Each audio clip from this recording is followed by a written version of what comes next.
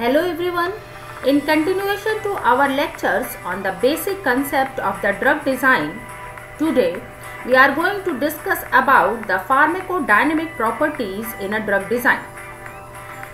As we have already discussed in our previous lectures that there are two important aspects in the drug design and the drug strategies to improve. That is the pharmacokinetic properties and the pharmacodynamic properties. And both of them have equal priorities in influencing the biological action of a drug. Among both of them, we have already discussed about the pharmacokinetic properties to improve, and today we are going to discuss about the pharmacodynamic properties to improve.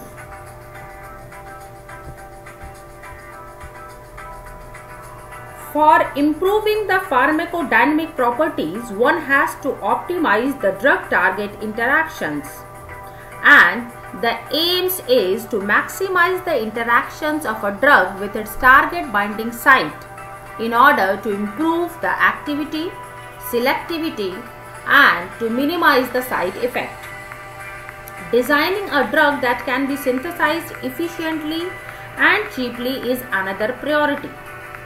The aim of the drug optimization can be achieved by different strategies on the lead compound structure activity relationships, such as variation of the substituents, extension of the structure, ring variation, ring fusion, isosteres and the bioisosteres, simplification of the structure, rigidification of the structure, and the conformational blockers.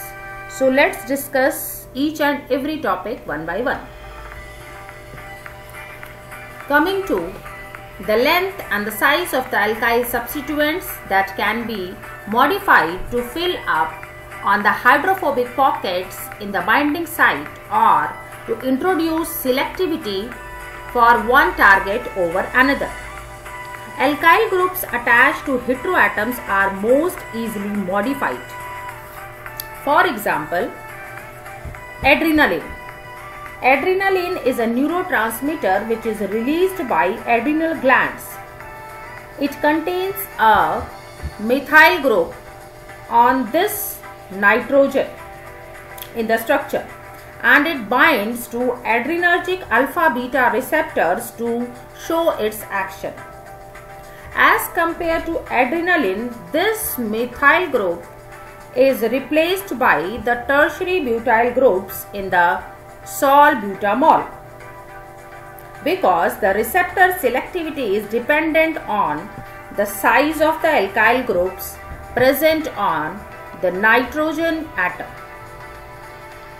As the size of the alkyl group increases, the activity of the alpha receptor decreases and the activity of the beta receptors increases. Because beta receptors has a large lipophilic binding pocket and the tertiary butyl groups gives the selectivity towards the beta receptor. Substitution of this branched and bulky propyl group present on the amino group provides the nucleophilicity, and it helps in the interaction with the hydrophobic pocket located in the binding site, making the propranolol a drug which is a beta blocker.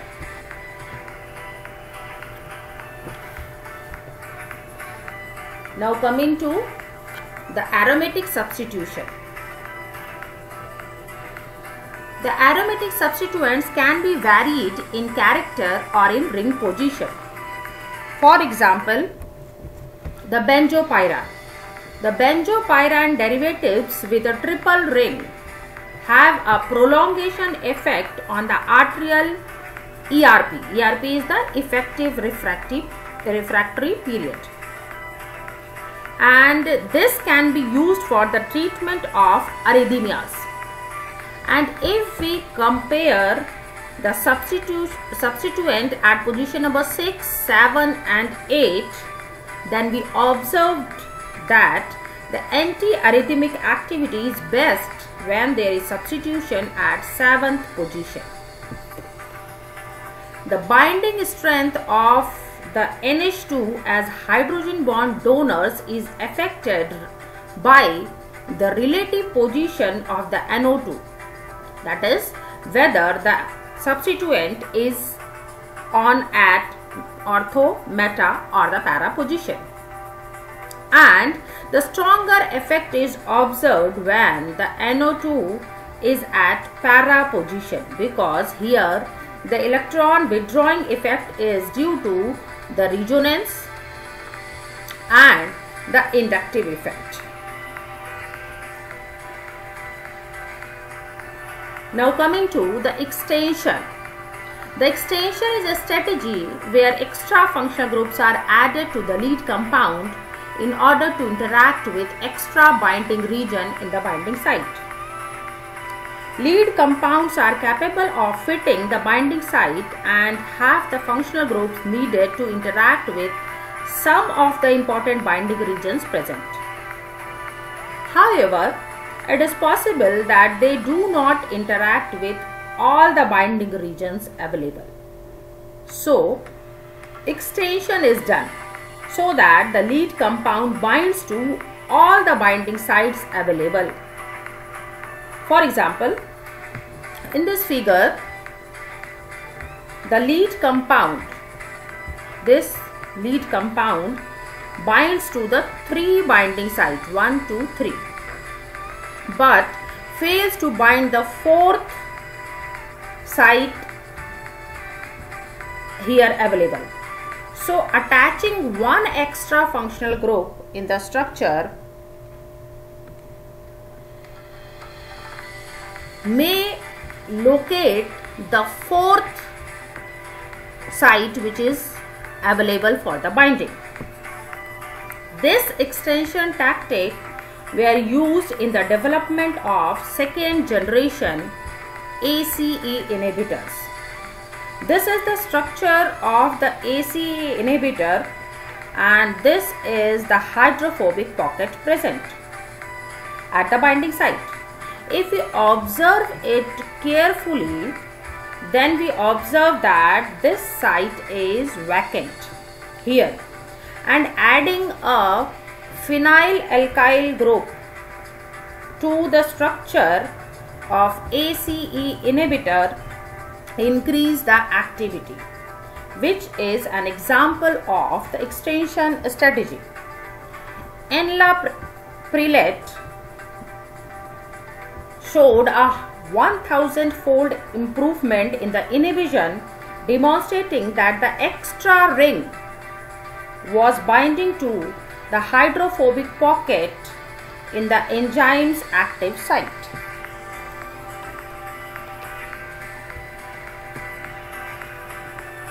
Now the extension strategy, we can also go for the variation in the ring size. If a drug has one or more rings that are important to binding, a common strategy is to make analogues with the ring expanded or contracted. The principle behind this approach is much same as varying the substitution pattern of the aromatic ring, in that the position of the substituent groups are finely adjusted and the angles slightly changed. Expanding or contracting a ring may put other rings in different positions relative to each other and lead to a better interaction with the specific regions in the binding site. This is an example in which these tricyclic rings having 656 ring system are in limited interaction with the hydrophobic regions which are shown in the pink color. But the expansion of the ring, that is the number of carbons in this ring is increased, and conversion in 676 ring system has optimal interaction with the hydrophobic regions shown in the pink colors. The tactic was also used during the development of the Cleja-Prelate. Cleja-Prelate is also a ACE inhibitor. This bicyclic structure, which is shown here, this bicyclic structure showed promising activity. The important binding site being the two carboxylate, this is 1 and this is 2. These two carboxylate groups and the amide group here. The amide group is present here. By carrying out ring expansion in the Clegia prelate, this ring is expanded as compared to this ring. It was identified as a structure having the optimum interaction. That is the 3 point of interaction. Both of these carboxylate ion have also the interaction and the amide group also have interaction. So here in this structure there is a 3 point of interaction with the ACE enzymes binding site. Now coming to the rings acting as a scaffold for the important binding groups can be varied in order to give novel class of the drugs which have improved properties. For example, nevirapine. The nevirapine is an antiviral agent. This nevirapine is an antiviral agent, and this first structure is the structure of the lead compound, and replacement of one of the carbon atom in this ring with nitrogen. Basically this aromatic ring is changed into a heterocyclic ring, and this provides an additional binding site in the structure of the nevirapine. This will provide a additional binding site in the structure of the nevirapine, which is an antiviral agent. Ring variation sometimes results in improved properties, like this is an antifungal agent having a diazole ring in the structure, which is replaced by a triazole ring in this newer compound, and this results in the improved selectivity of the drug.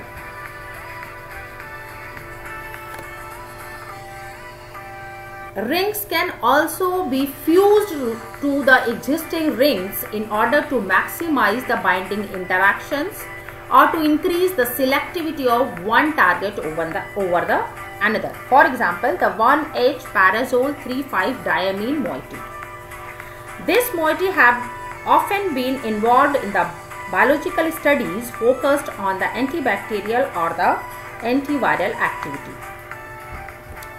This pyrazole moiety having a fused ring, both of these two rings are fused,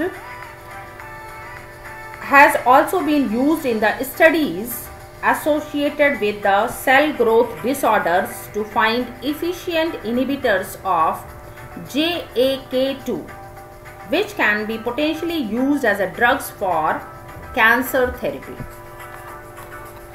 This is another fused pyrazole moiety which is used for anti-Coxsackie activity. Coxsackie virus are the non-enveloped viruses with the linear single standard RNA. Infections of these viruses cause mild flu-like symptoms. Now coming to the classical and the non-classical isosteres. And we have already discussed in the pharmacokinetic video this topic. If you want, you can check out the video. Please press the I button on present above. Now coming to the simplification. Simplification involves removing the functional groups from the lead compound that are not the part of the pharmacophore. Lead compounds from the natural sources are often complex and difficult to synthesize. Simplifying the molecules makes the synthesis of the analogues easier, quicker and cheaper. Simpler structure may fill the binding site better and increase the activity. Simpler structure may be more selective and less toxic. And this can be done by retaining the pharmacophore and removing the unnecessary functional group present. Like, this is the structure of morphine, and the removal of the extra functional groups which are shown in the brown color. Removal of all these extra functional groups from the morphine produces the structure of livarphenol,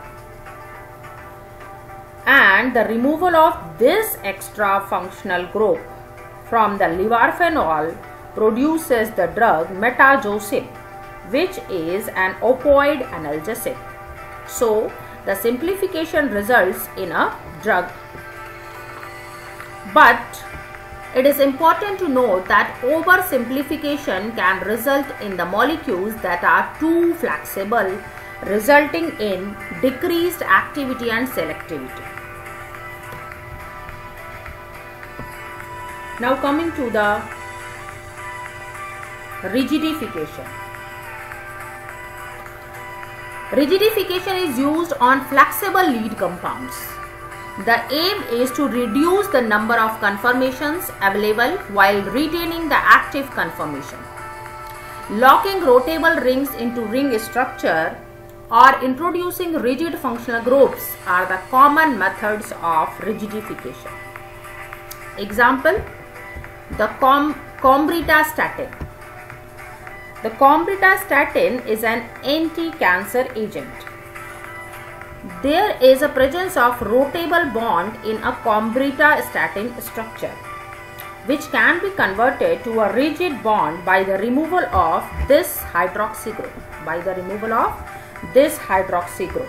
Hence, introduction of a double bond makes the structure rigid and results in Z and E isomer of this drug, and the Z isomer of this drug is more active. Now coming to the conformational blockers. The conformational blockers are the groups which are introduced into a lead compound to reduce the number of conformations that the molecule can adopt through steric interaction. The conformational restriction is also a form of rigidification of a flexible ligand and has often been a commonly used strategy in drug design, as it can minimize the entropic loss associated with the ligand adopting a preferred conformation for binding, which leads to enhanced potency for a given physiological target, improved selectivity for the isoforms, and reduce the possibility of drug metabolism. For example, the Rivastigmine. Rivastigmine is a choline esterase inhibitor approved in 2000 for the Alzheimer's therapy. In the further modification process, this compound bearing a sulfur containing system was designed as a conformationally restricted analog of the Rivastigmine, and this compound showed a higher efficacy, being 192-fold more potent than the Rivastigmine. Another example include the HDAC8 inhibitors, that is the histone deacetylase inhibitors. These are the drugs which are used as anti-cancer drugs. The conformational restrictions here in the structure, the conformational restriction here in the structure is applied to enhance the bioactivity, the conformation with the increased potency and selectivity of this drug. So this is all about the pharmacodynamic properties to be modified in the drug design. If you like this video, please do subscribe my channel and share with your friends. Thank you for your time.